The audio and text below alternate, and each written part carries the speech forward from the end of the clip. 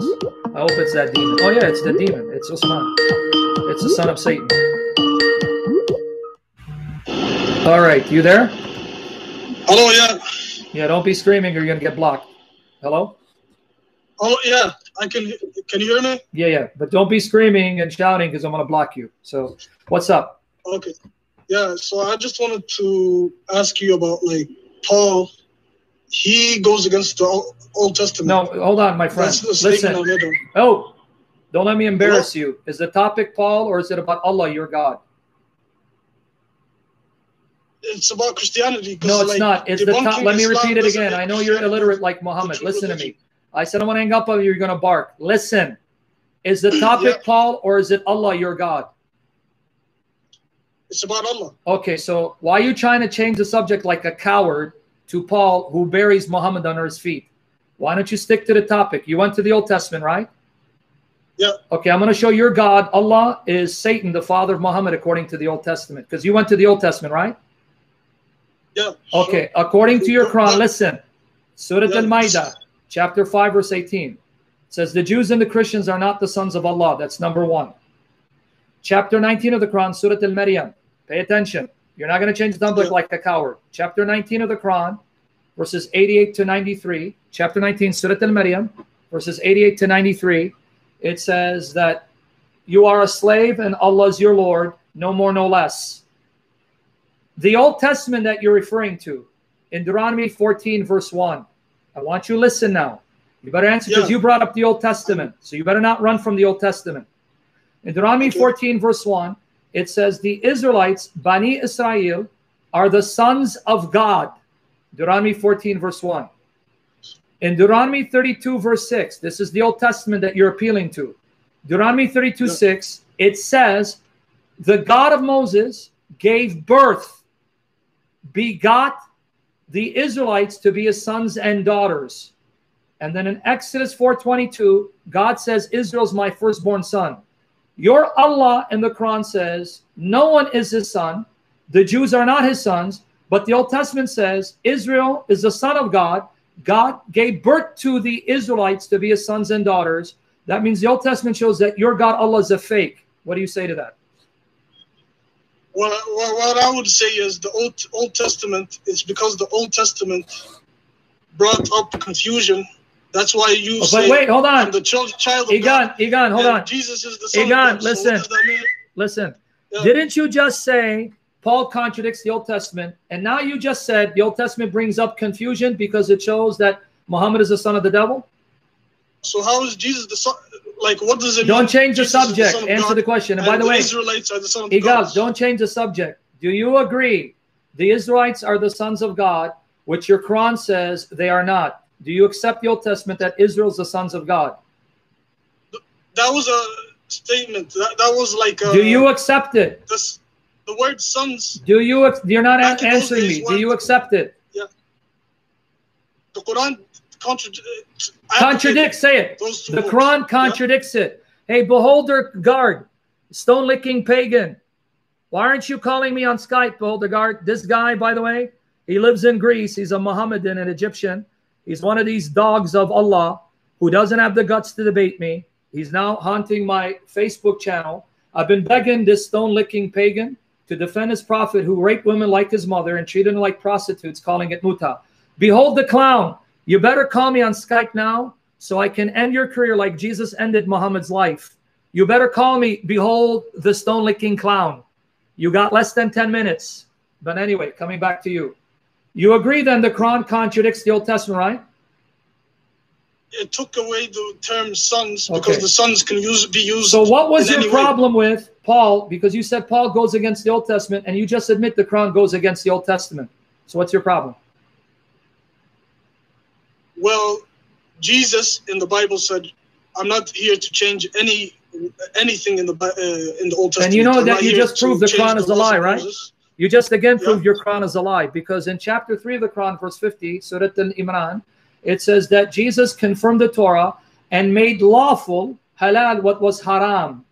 So if you're saying my Bible says Jesus didn't change the Torah, then your prophet Muhammad is a liar, because your prophet said Jesus came and changed many things because he made many things lawful that was haram. So you're saying the Quran is a lie and your prophet is a liar? I'm not here to. No.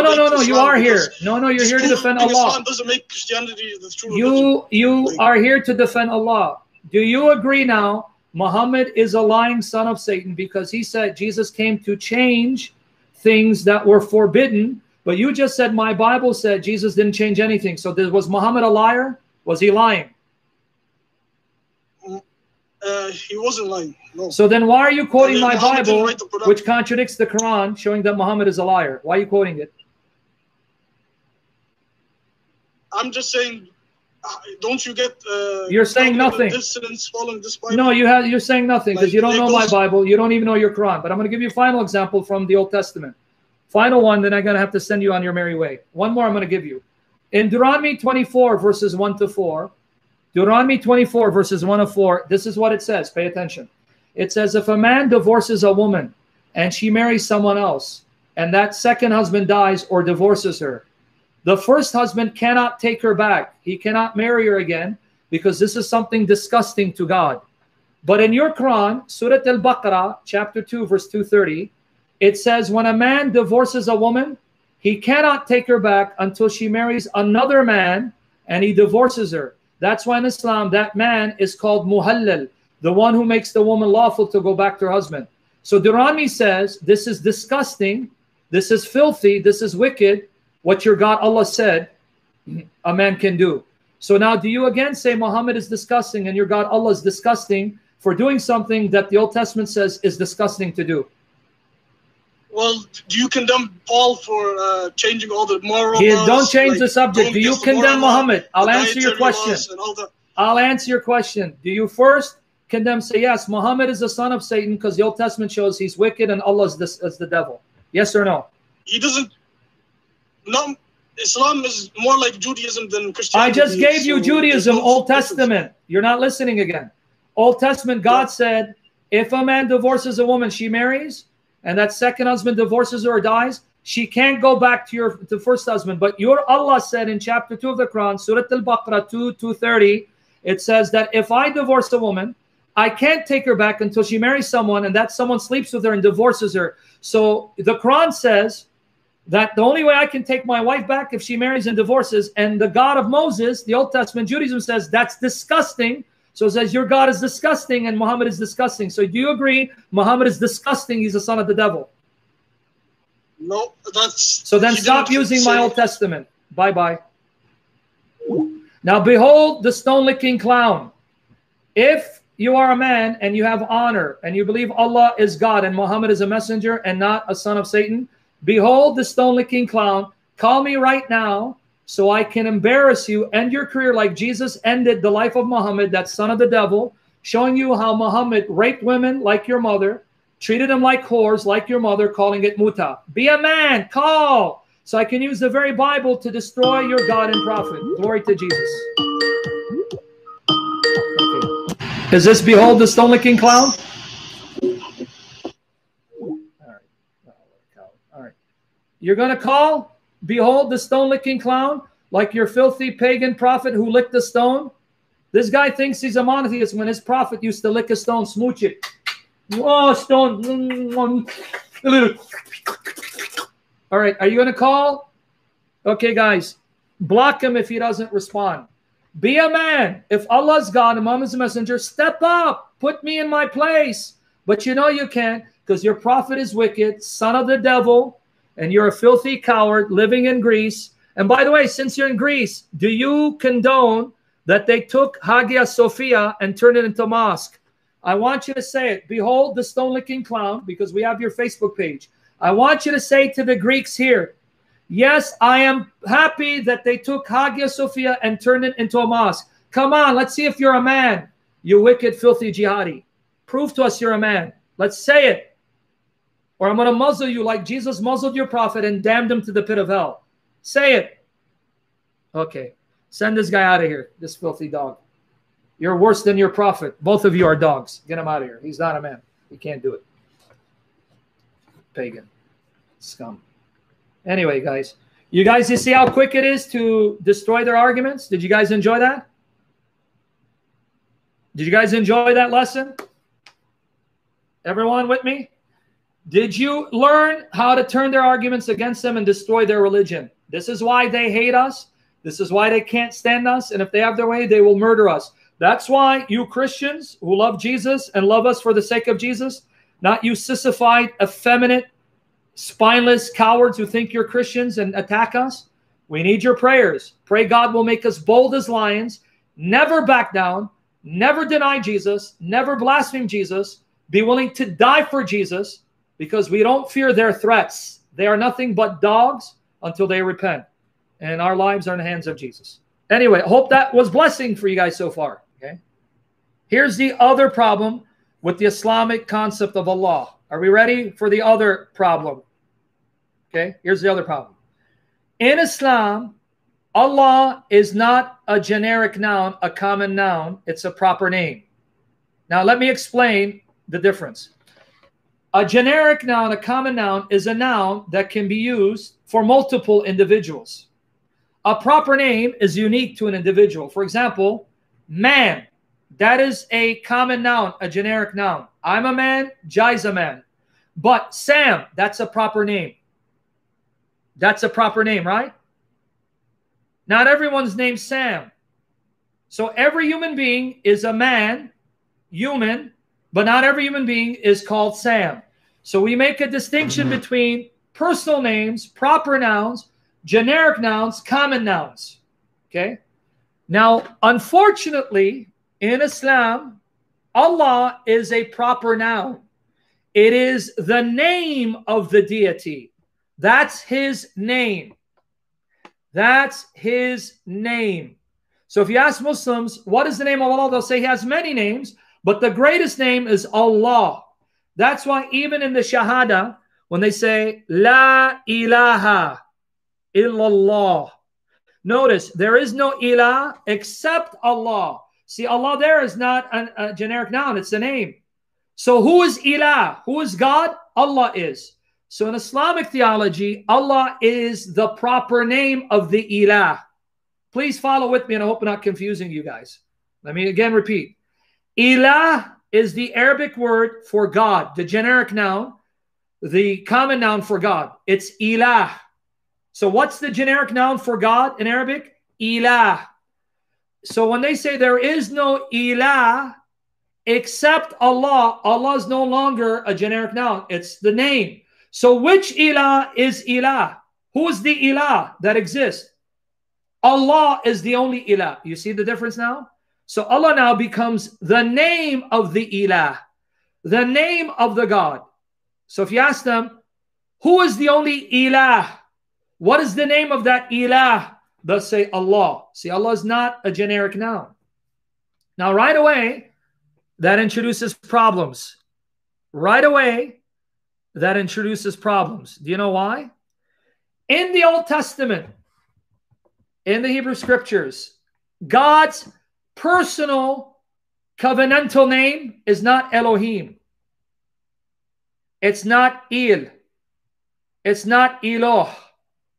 His personal name, the name that distinguishes him from all other gods, the name that belongs only to him, is Yod He Vav He, which can be pronounced Yahweh, Yahweh, Yahovah. Anglicized form, it's Jehovah.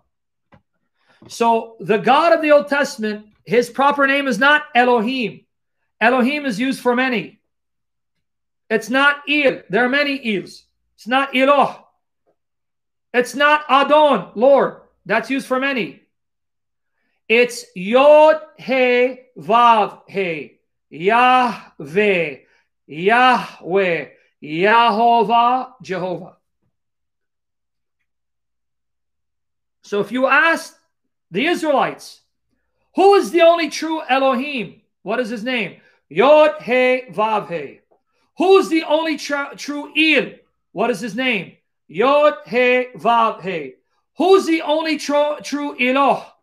Eloah. Yod He Vav He. Right? So right there you have a problem. Whereas in the Old Testament, the personal covenant name of the God of Abraham is Jehovah. The personal proper name of the Muslim God is Allah. Right there, you have a problem. You get it? Right there, you have a problem. So that's the further problem. The Allah of the Quran cannot be the true God of the Bible. So, do I have a problem with using Allah for the God of the Bible? No. But there is a problem when communicating with Muslims, because to them, Allah is the name of the God of the Quran. So then you have to clarify. Hold on. The name of the true God in the Old Testament is not Elohim. It's not Eloh. It's not Il. It's Yahweh. Yahweh, Jehovah. But you're telling me that the personal name of the God of Muhammad is Allah. Right there, you're proving that the Allah of the Quran is not the Allah of the Bible. So though I may use the word Allah for the God of the Bible, he's not your God, because his proper name is not Allah. Okay? So that's the problem. The Old Testament God, his proper name is Yahweh. Yahweh, Jehovah. The God of the Quran, his proper name is Allah. Allah. Okay. But wait, it's going to get even more problematic. Are you ready now? You sure you guys want me, or am I boring you? Should I shut it down? Was this too much? Should I wrap things up, or do you want me to continue? Because it's your time. I don't want to torture you guys with all this stuff. Because now there's a problem with the New Testament. Here's the problem. In the Old Testament, the covenant name of God appears approximately 7,000 times. You can double check on Sheikh Google. Yod He Vav He, pronounced Yahweh by some, Yahweh by others, Yahovah, and it's the anglicized form is Jehovah, appears about 7,000 times. Okay, but in the New Testament, written in Greek, it does not appear a single time. Right? It does not appear a single time in the New Testament. I just want to double check something. Yep, over 7,000 times. In the Greek New Testament, the name used in place of Jehovah,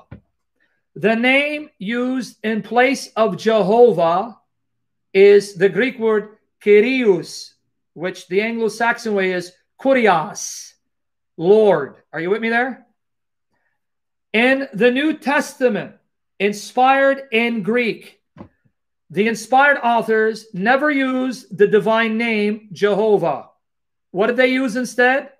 What did they use in place of it is Kyrios or Kurios, which is the word translated as Lord. Now, the Greek word Kurios, Kyrios, can mean Lord, it can mean sir, it can mean master. But also, it's used as the synonym, the substitute for the name Jehovah. Yes, Ernst. In Judaism, it is forbidden, not in Christianity. Everyone with me there? So if the New Testament rendered the divine name Yod He Vav He, Yahovah, as Kurios, Kyrios, Lord, that means the New Testament sets the precedence for using a synonym, a substitute for the divine name, meaning the New Testament, inspired by this Holy Spirit, the Holy Spirit approves that we use another name in place of the divine name, an equivalent to the divine name, so that you can use Kyrios in Greek, Kurios, for Yahweh or Jehovah, but then in English, Kyrios, Kurios, is translated Lord. But now the Muslim's going to catch you. Here's the objection of the Muslim. Are you ready? Are you ready? No. The pronunciation of the word Y is not necessarily wrong, brother. Just don't get into that. Okay? Just forget about it. Okay? Here's where they're going to catch you. They're going to say, hold on, Christian. And if you guys remember, I don't know if you remember, in my debate with Ittisham Ghulam, he brought that up against me. And I said, stop attacking straw man. That's not my argument. I don't use it. I've actually corrected Christians who use it. If you go back, he says, one of the arguments that Christians use against Muhammad is that Muhammad never used the divine name, Yahweh. And then he said, well, none of the New Testament writers use the divine name. And I said, stop attacking straw men. That's not my argument. So don't make an argument or don't refute an argument I don't make and expect me to refute it. That's not my argument. So the Muslims have caught on. The Muslims are going to turn it against you. Wait, Christian, if you're saying Muhammad is not a prophet because Muhammad never used the word Yahweh, now reject your New Testament. Because the New Testament, the authors whom you believe inspired by the Spirit never use the word Yahweh. Are they disqualified? Everyone with me? You paying attention or no? Am I losing you guys?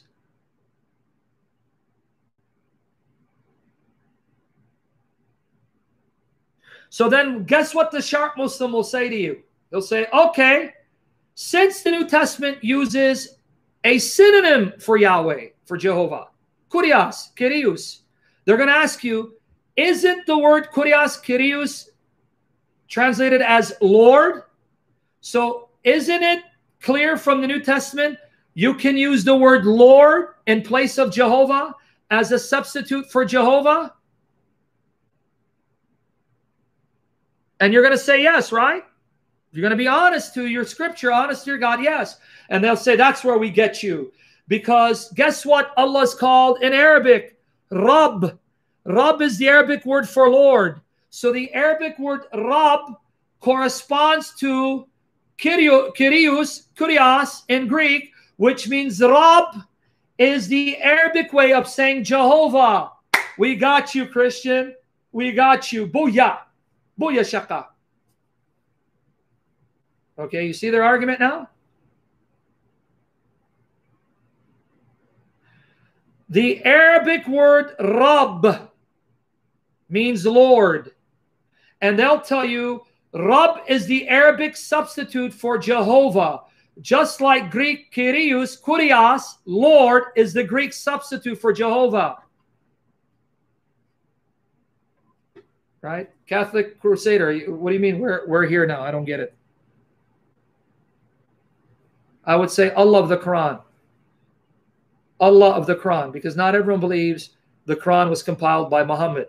It's an editorial patchwork that took centuries to produce. Allah of the Quran. So does everyone understand their response to you? If you Christians admit that the word Lord can be used for Jehovah, which your English translations do, by the way. In your English translations, in the Old Testament, they use the word Lord in place of Jehovah, and the Greek uses Kyrios, Kurios, which is the word Lord, in place of Jehovah.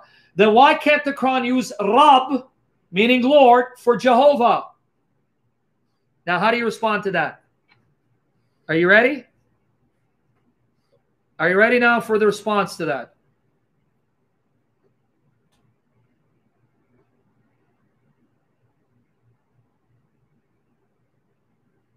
Are you ready?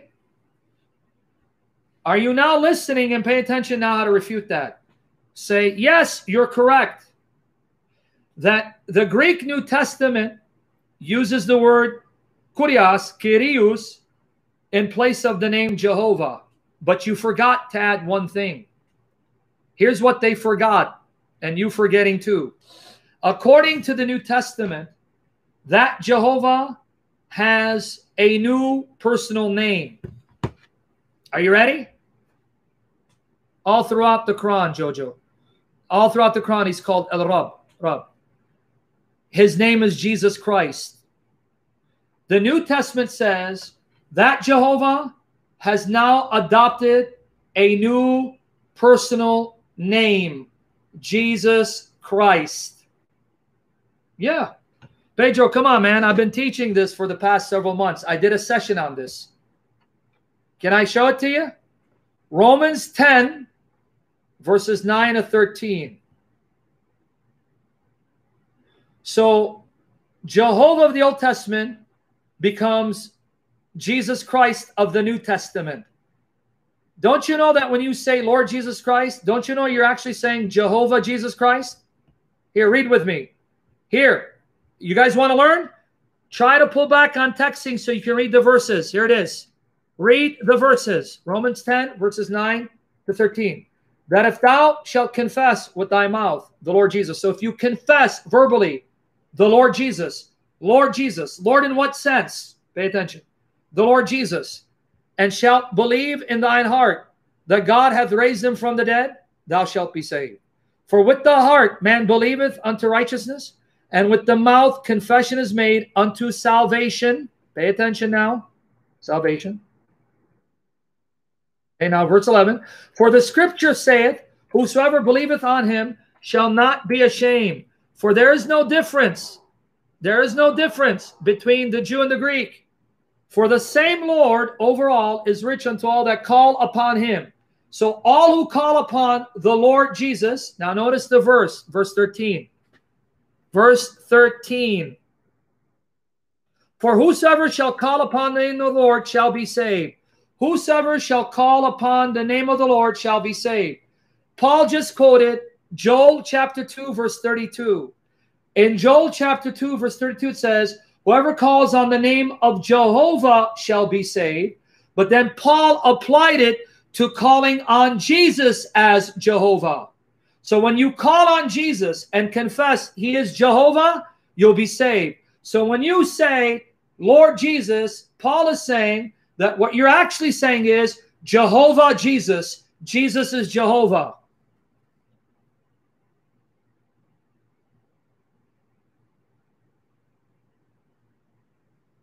No, Habakkuk. Habakkuk, I should block you for that. You know that, right?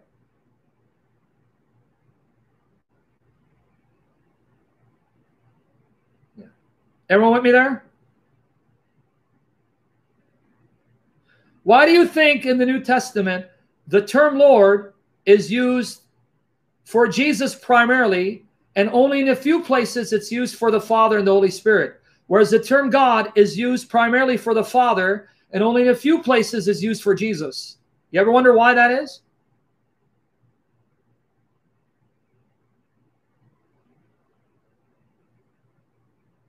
Okay. Have you ever wondered why in the New Testament the Father is primarily called God, rarely called Lord, whereas Jesus is primarily called Lord, rarely called God? Because that's Paul's way and the New Testament way of distinguishing two divine persons, both of whom are God. See, if the Father is God, then he is Jehovah. And if Jesus is Jehovah, then he's the true God. So they use two different divine names for two different divine persons to show they're not the same person, though they're the same God.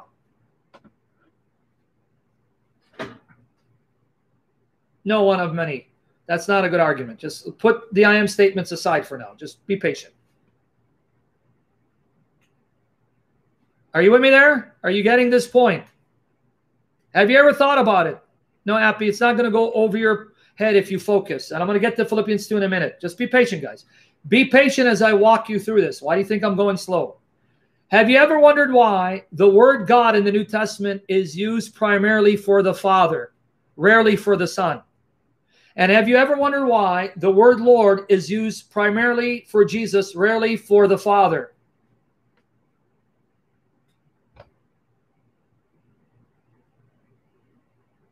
That doesn't mean the Father can't be called Lord. He can.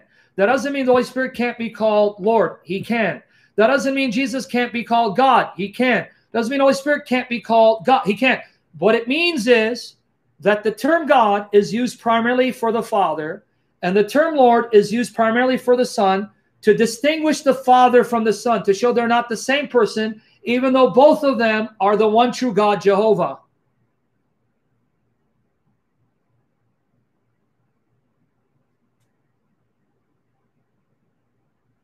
Elion, can you stop helping me, brother? Elion Jiong, I just said the Holy Spirit is called Lord. Stop helping me, brother. 2 Corinthians 3, 17, 18.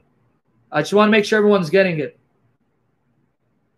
No, Habakkuk, the oldest extant copies of the Greek, meaning those that are nearly complete codices, are after the time of Christ, and they don't transliterate the divine name. You have some fragments of the Old Testament in Greek produced around the time of Christ that do have the divine name in Greek letters, but that's very rare. That's not common or widespread. And the extent Greek versions of the Old Testament that are nearly complete codices of the Old Testament are after the time of Christ, and they don't use the divine name. Stop bringing up too many issues where I have to go on tangents and then correct you guys for your misinformation. You're not helping me, because I'm going to have to correct the misinformation. And I don't know if you think you're trying to impress me with your knowledge. You're not. You're actually angry because I take it as pride that you want to pontificate. See, look, I'm intelligent. I'm intelligent. Look at me. I'm smart. I'm well-read too, fam. Swallow the pride, dude, because when you bring up issues that I need to clarify, you take me off topic and then you prolong the session.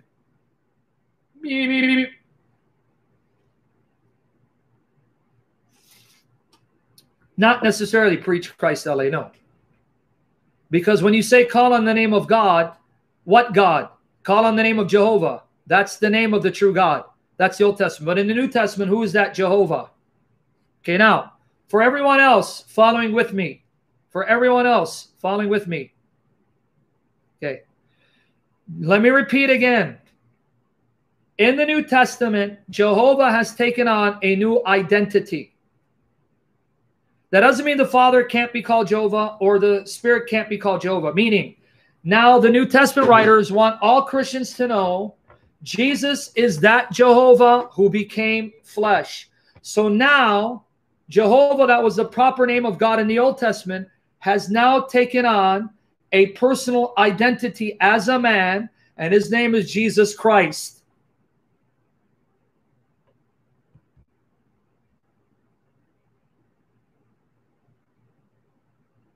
Jennifer, Christos means Christ. What are you talking about? Christos means Christ. Okay, so everyone with me so far, so I can unpack this and finish it?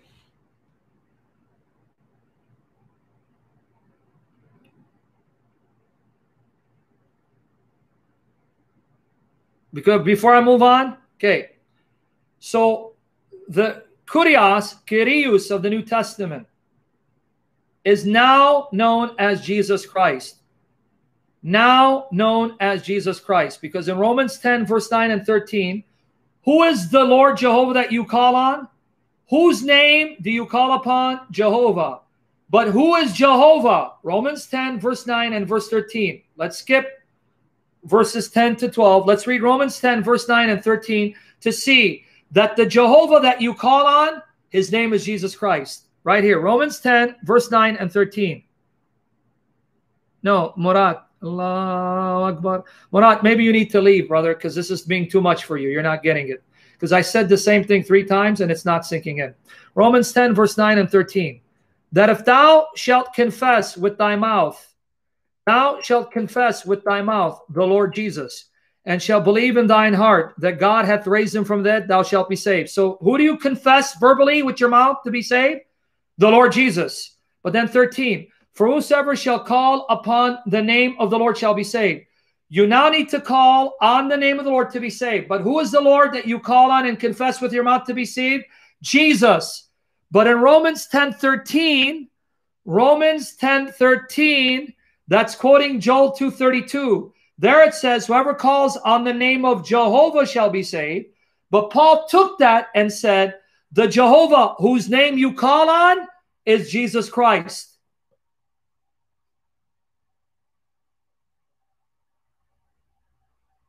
No, Matthew Wilkins, put down the pipe, son. Stop talking, because you're butchering Revelation 3:12. Do it again, I'm going to block you. I want everyone else to follow. Okay. Did you guys hear me say, now this is going to be the 4th time, even though the name Jehovah can be used for the Father and for the Spirit, in the New Testament, Jehovah is used primarily for the Son. I didn't say only for the Son, primarily for the Son. Even though it's used for the Father and the Spirit, Jehovah, the word Lord, is used primarily for the Son. Just like I said, the word God is used primarily for the Father, not only for the Father, because there are places it's used for the Son. So why is Murat asking me? I thought the word Jehovah was the name of the Godhead. Am I wrong? You're not listening, Murat. You're not, and you're disappointing me.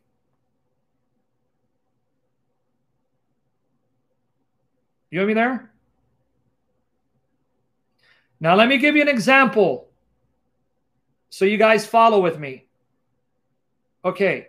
The name Adam is used primarily for who? The name Adam. Yes, preach Christ. Exactly. You see, preach Christ, LA, you got it. Who is the God there that raised him? Their God is being used for who in Romans 10:9? That if you confess with your mouth the Lord Jesus and believe in your heart, God raised him from the dead. Who is God there? God raised Jesus. That's the Father, right? So notice, it doesn't say the Father, it simply calls him God. But the God that raised him there must be the Father. That's my point. So then who is the Lord? Jesus. Who is God? Father. Are you seeing it? Is it sinking in? Preach Christ, LA, you got it. Is sinking in? So who is Lord there? Jesus. Who is God that raised him? Father. This is how the New Testament works. The New Testament uses the name God primarily for the Father. Not only for the Father, but in the majority of instances, over 1,300 times, 99% of the use of God is for the Father. Whereas the word Lord, in the majority of instances, it's used for Jesus, rarely for the Father. Rarely for the Father, rarely for the Holy Spirit.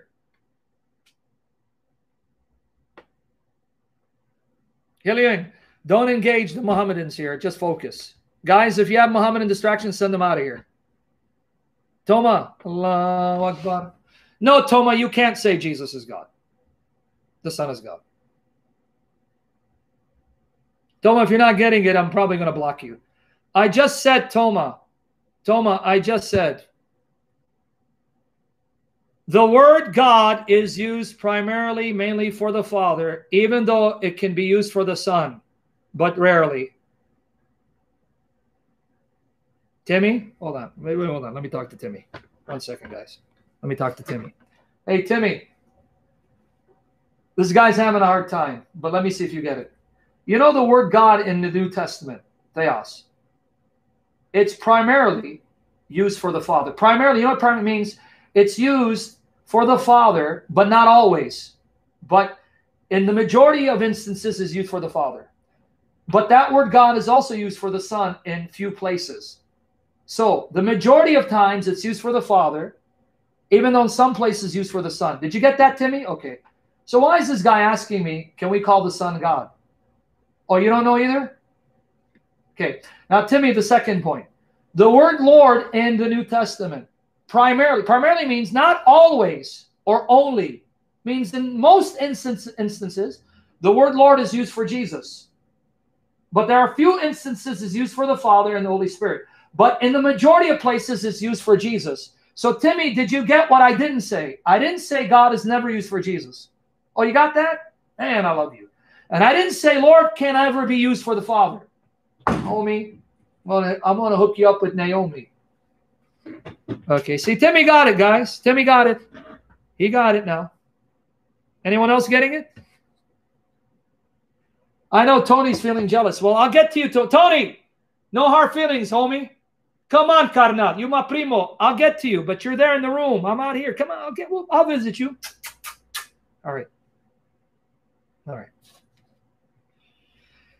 Did everyone get that point now? Yeah, he's confessing, Ariel. Did everyone get that point now? Do you understand what I did not say? I did not say God is never used for Jesus. And I did not say Lord is never used for the Father. I did not say that. In the New Testament, the term God is used mostly for the Father. In the New Testament, the term Lord is used mostly for Jesus the Son. I know, Thomas. I feel like they need to take me away to Bellevue. Did everyone get it now? Everyone got that part? So I can move on to the next point? What's up, Karna? Ese? All right, did everyone get it? Before I move on.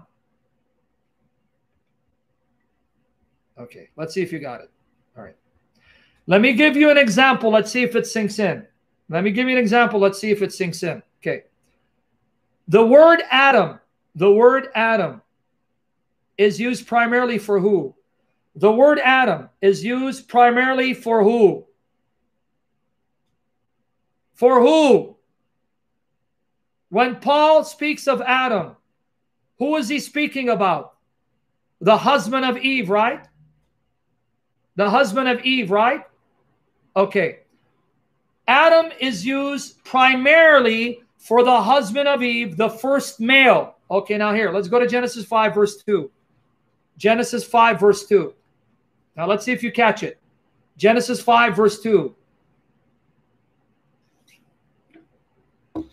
The first male, the husband of Eve. Genesis 5, verse 2. Now watch. Male and female created he them, and blessed them, and called their name Adam in the day when they were created. Male and female, he created them. Male and female, he called them Adam. So the male and female were called Adam. Right there, Genesis 5, verse 2. He named them, male and female, Adam. But then explain Genesis 4, verse 1. Genesis 4, verse 1.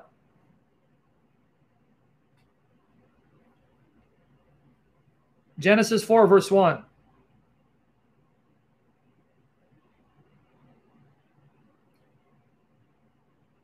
Okay, and Adam knew Eve, his wife. Okay, I'm confused. If Eve is Adam, how can Adam know Eve, his wife, and get her pregnant? And Adam knew Eve, his wife. He knew her and got her pregnant. But I thought she's Eve too. Okay, do you understand the point now? Even though the name Adam is used primarily for the first male, and his wife is called Eve, Adam can also be applied to Eve. Even though it's used mostly for the male, it's also applied to Eve, but in most instances, it refers to the first male. Everyone get that?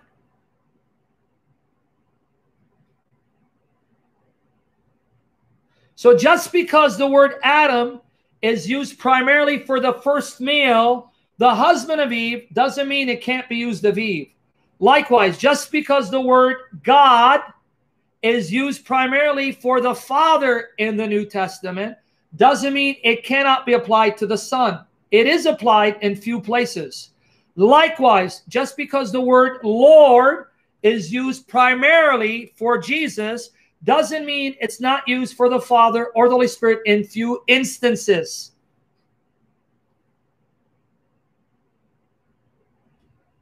Everyone with me now? So, what am I trying to get at?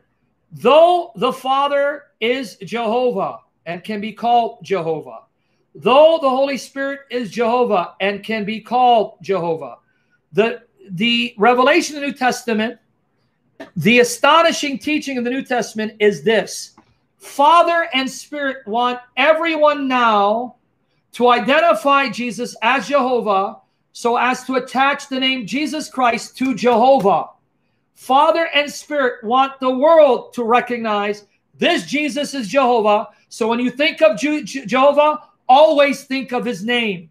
That's the revelation of the New Testament.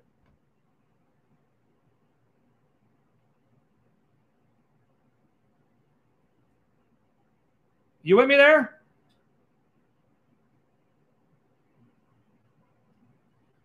Don't get distracted by these demons. See, you're talking about Farida. You should be focusing on your theology. Okay. What's the glorious, shocking revelation of the New Testament? This is the glorious, shocking revelation of the New Testament. Watch here. Father and Spirit, though they are Jehovah, their name is Jehovah, want creation now to recognize and testify Jesus is Jehovah, and want all creation to attach the name Jesus Christ to the name Jehovah. Juan Perez, I will never call your mother a human being. I will call your mother a dirty, filthy whore of the devil, a dog, and you're a filthy bastard of Satan. Okay, Juan Perez? That's what I want to call you.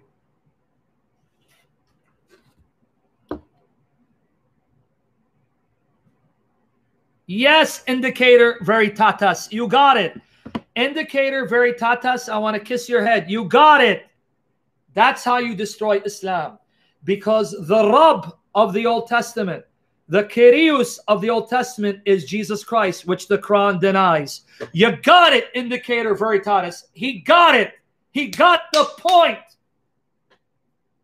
That's where I was leading you to. He got the point. You get it now, Indicator Veritatis?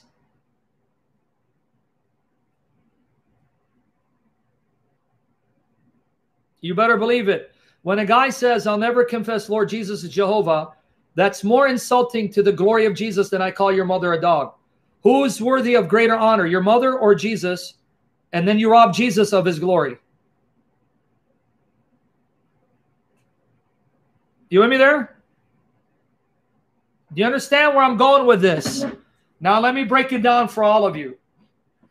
The teaching of the New Testament is, yes, the word Kyrios, Kurios, is the substitute synonym for the name Jehovah.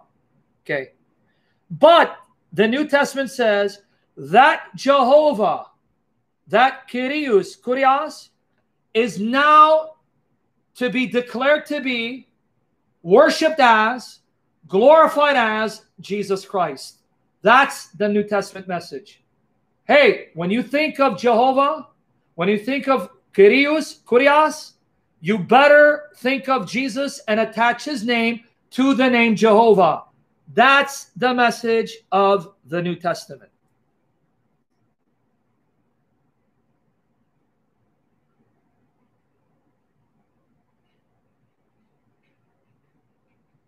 I don't know, champ.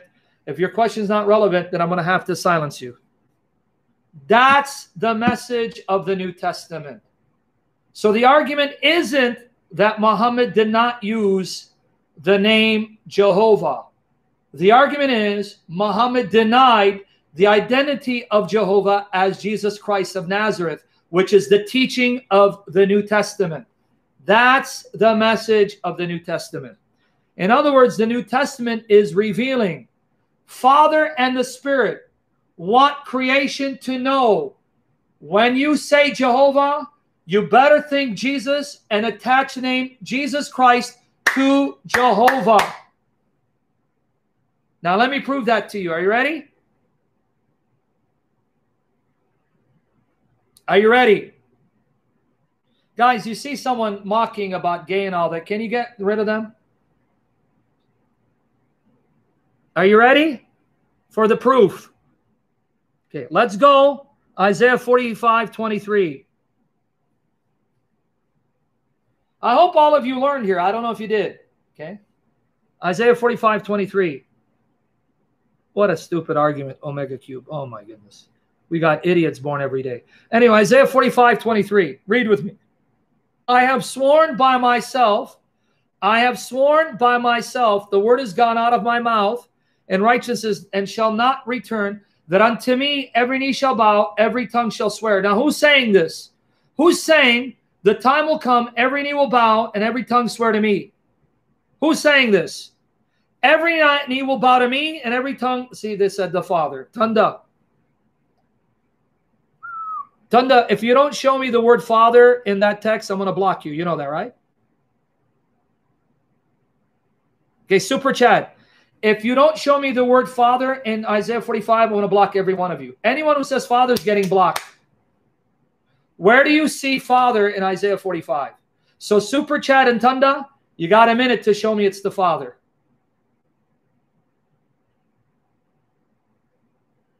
Okay, let's read Isaiah 45, 21, 23. The level of biblical illiteracy is alarming. It's troubling. It stupefies me, man.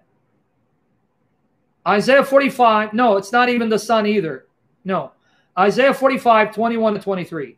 Tell ye and bring them near. Yea, let them take counsel together, who hath declared this from ancient times, who hath told it from that time. Have not I the Lord? Yod he vav he.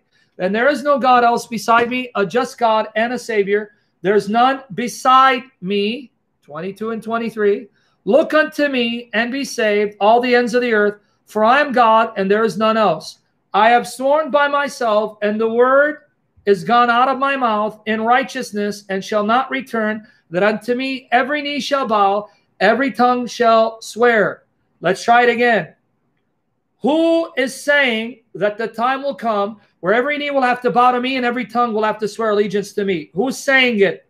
Who is speaking in the passage? Jehovah. Thank you. Yod he vav he. Boneless, I don't care what they say about you too. Even though they say you're a dirty bum, I don't believe it for a minute. So who's saying every knee will bow to me and every tongue will confess to me? Jehovah. It doesn't say Father. It doesn't say Son. It doesn't say Spirit. Okay? So let's try this again, Tunda and Super Chad. Who said every knee will bow to me and every tongue will swear to me? Who said that? Who said it? Jehovah, right? It's okay, Boneless. I'm supporting you too. I love you, brother. Not too much, but I love you. All right. Don't forget, it's not the Father, it's not the Son, not the Spirit. Doesn't mention them. It just says Jehovah. So go with the text, Jehovah. Okay, now, let's go to Philippians 2, verse 9. Philippians 2, verse 9. And I got a few more points to wrap it up. This was a long session, wasn't it? Yeah, I might just wrap it up here. Philippians 2, verse 9. Watch here. Wherefore, God also hath exalted him and given him a name which is above every name. Now, get ready to be blown away, guys. Get ready to be blessed.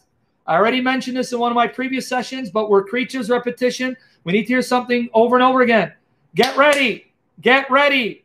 Here is the Revelation New Testament that shocked the world, that shocked the monotheistic Jews, shocked them. Here it is. Philippians 2, 10 to 11. Watch and listen. Watch. Philippians 2, 10 to 11. Watch here. That at the name of Jesus, every knee should bow, of things in heaven and things in earth and things under the earth, and that every tongue should confess that Jesus Christ is Lord, to the glory of God the Father. Bam! There it is. God wants every creature to bow and acknowledge and recognize Jehovah is Jesus. Jesus is Jehovah. Every tongue must acknowledge you, Jesus, are that Jehovah. Jehovah is Jesus. Bam! There it is right there.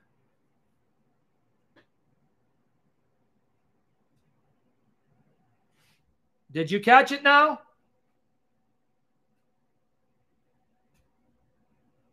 Is it sinking in? Now I want it to sink in. So what Paul is telling you is the Father and the Spirit want every creature to recognize and believe Jesus is Jehovah, so that when you think Jehovah, think Jesus. Jehovah, Jesus Christ. Jehovah, Christ. Because now Jehovah is known as Jesus Christ. And that's what the Father and the Spirit want every creature to realize, recognize, confess, believe, and trust in.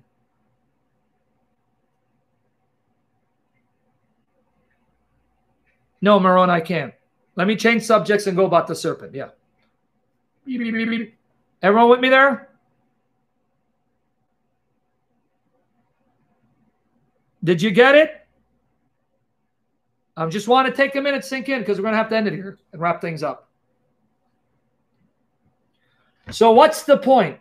Though the Father is Jehovah, the Spirit is Jehovah.